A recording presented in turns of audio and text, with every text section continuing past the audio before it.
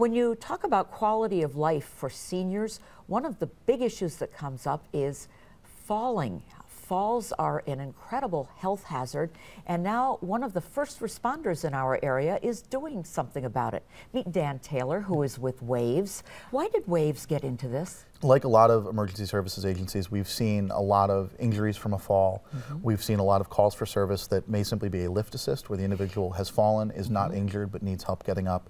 And over time, we saw that a lot of these were preventable. And do you also talk about, for example, don't use that wobbly chair to get up on and get into an upper cabinet, things like that too? Yeah, we'll talk about appropriate use of mobility devices, making sure the mobility devices like a walker or a cane are properly serviced and are functional, having appropriate grips, so rather than holding onto a door that's going to move as you lean on it, having a bar installed, and we do have a few grab handles that we can install if that's necessary.